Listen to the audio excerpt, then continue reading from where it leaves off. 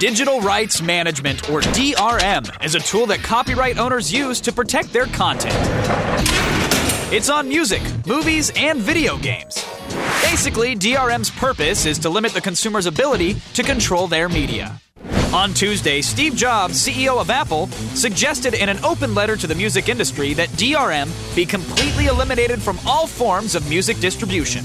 The big four music labels, Sony BMG, EMI, Warner Music, and Universal Music, have a stranglehold on their content and have always maintained that all digital downloads of music need to be protected by some form of DRM. Jobs argues that DRM has never worked, and 90% of total music sold doesn't have any form of DRM within it. Is DRM a necessary evil, or is Steve Jobs now the chosen one for consumer rights in the digital age? Totally DRM free, it's The Loop.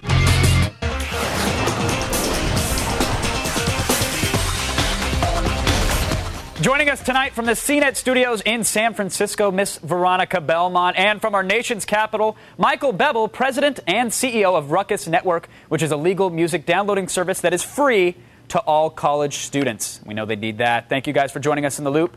Veronica, I'd like to start with you. Playing Steve Jobs, is he crazy or is he totally on point with saying we need to get rid of DRM? Well, I can't comment on the crazy part, but I think he's absolutely right on getting rid of DRM. It's about time that someone with his stature started saying something like that. But isn't he one of the people who really pioneered DRM? I mean, his is the most popular at this point. Well, he did DRM because the record labels wouldn't sell their music online if he didn't. They wanted the DRM because they worried they wouldn't make any money off of digital music. Right. Now, Michael, you've got a service that sounds like you're trying to do the right thing. You're trying to pretty much give away music. Without DRM, that couldn't exist, right? Yeah, the way our music service works, we can offer a free service to college students across the country. We've got 2.5 million songs available. You can download as many as you'd like, play them as often as you want, fully on demand, and free under an ad-supported model. Free to the students, free to the university. They are DRM protected, but think of us as a celestial jukebox. Without DRM, we couldn't do it. Well, now, here's the thing, though, Michael. 90% of all music sold, at least according to Mr. Jobs, is DRM-free. So if that's how the majority of the stuff we're listening to comes packaged, why do we really need it? Well, in my case, I can distribute this content digitally with DRM, and then there are many opportunities to extend that business model in different directions. Without DRM, if I were distributing open MP3s, there's no extension to the business model. What Steve was referring to was the fact that CDs are an open format. Well, CDs are going to go the way vinyl went and eventually go away, and it's going to be done online distribution only. DRM is an enabler of many different business models online. Well, Veronica, like mine. Michael's business model is one thing, but what about something like a Napster to go, where it's all the music you want, or a Zune business model where it's share your songs wirelessly, but there obviously have to be limitations. Those couldn't exist without DRM. Don't we need that for these kind of services to thrive? I think they're a really great way to test out music and to try something out, but if you want to keep your whole music collection, you're going to want to use your media the way you want to use it, and you just can't do that with restrictive DRM. There's no two ways about it.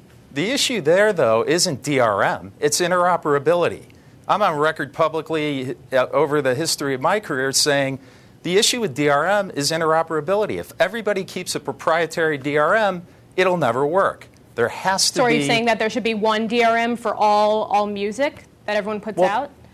There could be one DRM. There could be many DRMs with a language that overlays the top of them that makes them ubiquitous and seamless for transfer between one or the other. So then why not just make everything DRM free? Because do you think that everyone will pay for their music if it's DRM free? I think history has proven that's not the case. But Michael, I think the whole reason there's so much piracy is because that people are trying to find ways to use the media the way they want. That's because there's so much DRM. That's why there's so much piracy. I agree, but the issue isn't DRM or no DRM. The issue is interoperability. If the content from my service could go onto the iPod, no one would need to hack it. Well, Michael, I can't do that. Haven't they tried that in the past? Haven't like let's say Microsoft? They tried coming up with a DRM, licensing it out to other music stores. It was cracked within months, and it became a huge hassle. And Steve Jobs himself said, "We'd like to give out fair play, but we think it would ruin the experience for our customers and be an impossible nightmare for everybody." Well, that's, that's one man's opinion and statement. Any DRM worth a grain of salt is renewable technology. Anything can be hacked. Even the best security used by our government can be hacked. The key to making it successful is renewability. Steve talked about that in his open letter. Microsoft has enabled that in their DRM, so it can be cracked and it can be fixed, and it'll be cracked again and it'll be fixed again. The issue isn't whether or not the security... So doesn't it seem pointless to just continue that whole cycle?